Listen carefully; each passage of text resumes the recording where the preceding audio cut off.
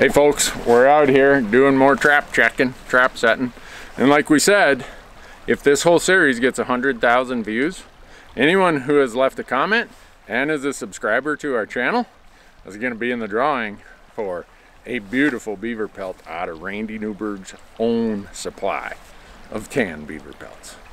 Come on along, we got a lot of trapping to do.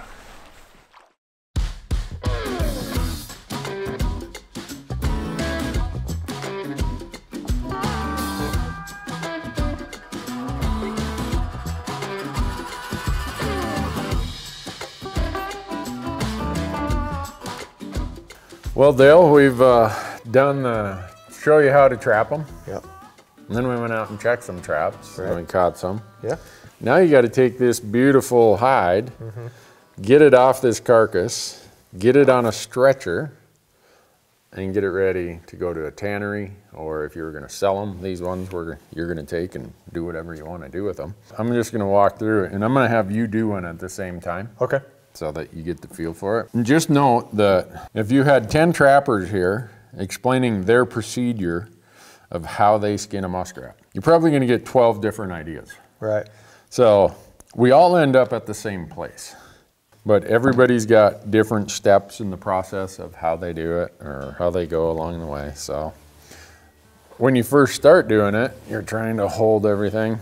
And then after you've been doing it for a while, you realize that there's a joint right there where there's a little bit of a crease.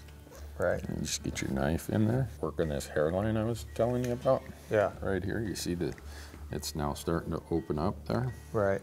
Yeah. And the reason I lay them on their side like this is it gives me a really good angle to follow that hairline. Gotcha.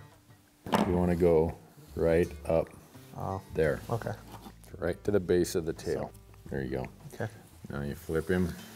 Go the other Same way. thing that way. Okay. So what you want to do here, you kind of got where these two pieces meet. So take your knife, get it detached from the tail. There you go. Okay.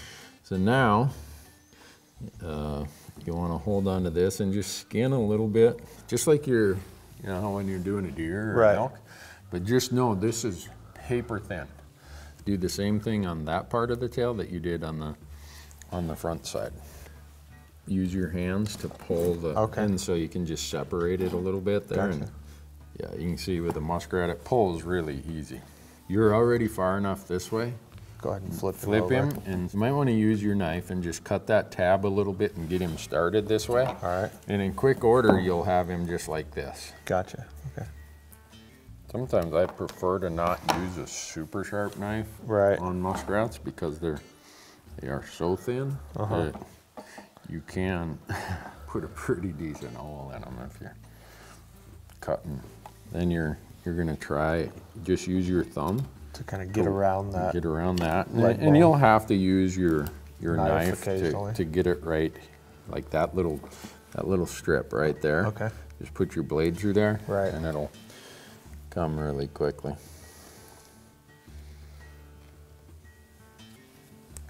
There you go. This dude is super fat. He's been down at the donut shop too much. So this is where you want to be careful. You don't want to cut this stomach lining. Okay. So what you'll want to do is just take your knife there real quick.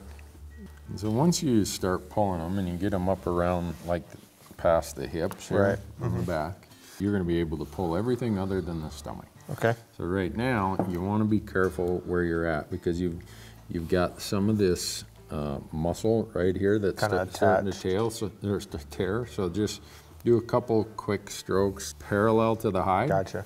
Okay. So, and then once you get past the stomach, you're in really good shape then. I'm just pulling mine. I always start with the back first. Pull the back up as far as you can pull it, just like you did there, and then roll it to the side. And normally, people who've done a lot of rats, they're just gonna pull. Now, put your hand up here more. Okay. And otherwise you run the risk of pulling them in half. Yeah, see how that's just slowly coming forward? So, you see how I'm about just to the bottom of his ribs? I've got the front legs pretty much right there. Right. So, I take my thumb and I just work it in there. Okay. And pull that leg through. And then you just go like this. You don't even need to cut it. So now I usually take a different knife than my really sharp knife. And so you got a whole lot of gristle right here along the cheeks. Okay. So you pull it forward as far as you can. And you use your knife to push all that gristle back. Right here, what you see is a connection. That's an ear right there. So you go right as close to the base of the skull as you can.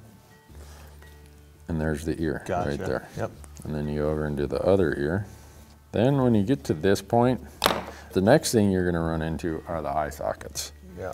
So if you just start cutting here, you're gonna cut it so that you don't have anything to put it on the stretch, any remaining skin to put on the stretcher. Okay. So you see that eye right there? Yep.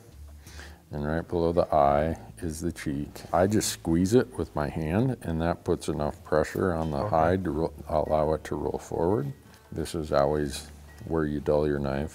You see how now I pulled him right down to the end of his nose here? So then you're touching a lot of bone here anytime you're, kind of like when you're doing the caping on a deer or an elk, right? The head is all bone. Yep. So every time I'm just squeezing it, and as I squeeze it, it's enough pressure from just the squeeze to roll it forward. And then I always try to get the bottom taken care of first. So now all it is we've just got the nose right there. So get your thumb under there, give it one little roll of your hand, and it gets right down to the end of the nose. And you take one cut probably on that side, one cut over on this side. It's done. And you're done. Use this knife if you want to push all that. I feel like I'm there. You got it. That's it. So you see how fat yours is compared to mine? Yeah.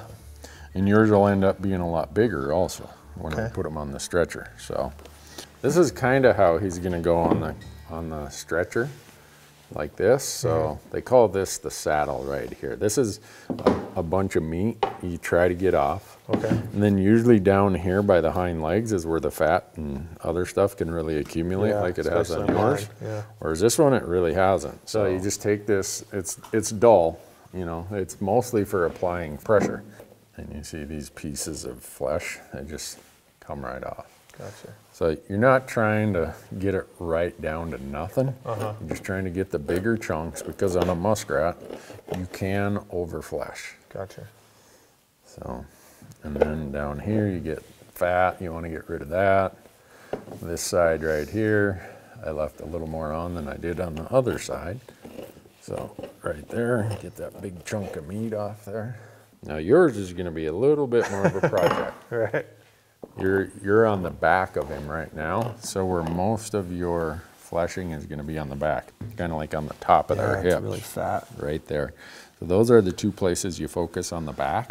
Then on the front, you focus right here and right down here. Okay. And when they're this fat, you also give it a good scrape on the sides. each side. And a lot of times it's easier to lift it and spin the pelt rather than to try spin the board around. Gotcha. Okay. So how's that looking? that's looking pretty darn good, Dale. Okay. Now grab a stretcher. I mean, look at how much fat you got off one muskrat. There you go. And then just put that right there where its nose is, right? Yeah. So here's your front leg, here's your front leg. Now you want to make it symmetrical more, so this one you want to turn him a little more. Okay. So right there. Pin him down. And just don't pull it super hard. No, slide this down. Yeah, you get that to hang in some meat or flesh. Ooh, be careful, you're about ready to tear that. So slide this back up. So put that leather through that middle. Right there. Kind of like that. Yeah, make sure it's through there, and then slide there you go. That's enough.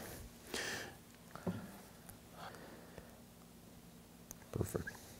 So now, if you're sending these to a fur market, some people will say, well, I want them to be a little longer on the side.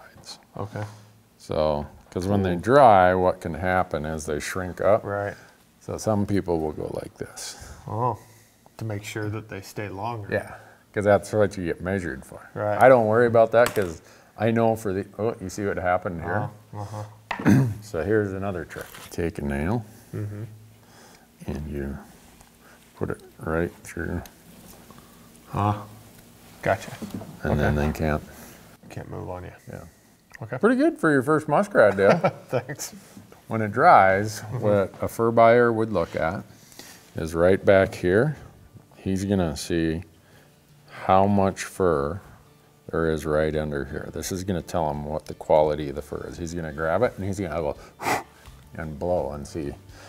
Because that will tell him, like he would look at this, he'd be like, whoa, that's a great February muskrat. Muskrats have their most prime fur, prime meaning what quality it is, in February and March. Gotcha.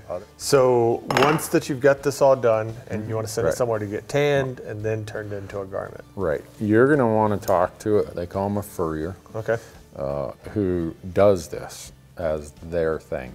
Don't send it to the, oh, you know, so-and-so told me their cousin's brothers, you know, janitor does it or whatever.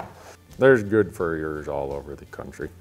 But just make sure that they specialize in making garments from the wild fur. Okay. Now, if you're going to sell them, you know, there's the old country fur buyer who comes around. But now most people will sell them at a fur auction. Well, now you brought up like the local fur buyer. How would you go about getting connected with the local fur buyer if you didn't have the accessibility to go to an auction or something like that?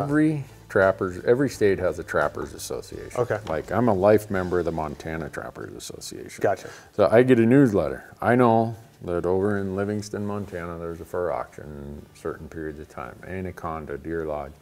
Okay. So in your state, there's probably a fur auction going somewhere. If not, those association members, all of them know who the fur buyers are. I got you. And okay.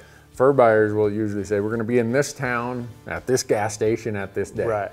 And they're there for an hour and you bring all your fur, you know, make sure it's taken care of properly. And they grade it and size it and say, here's what we're paying.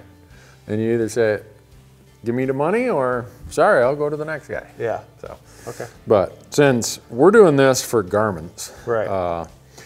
Any furrier you send it to, once these are dried, they'll get them tanned how they like it. Right. So they have tanneries they work with if they don't have their own tannery, and then they'll start making pieces out of it. Nice. So. Well, it's cool to learn. I mean, and I'm excited to hopefully catch some more and do this more. Well, that's it. Pretty easy, Dale. Yeah. Anyone who wants to get into trapping, muskrats are what I call the gateway to doing it. If you got any questions, leave them down below. We try to do more things that are trapping related because we get a lot of demand for it, a lot of questions. So if you got questions, ask them and we'll do our best to do some content that can answer them. Thanks for watching.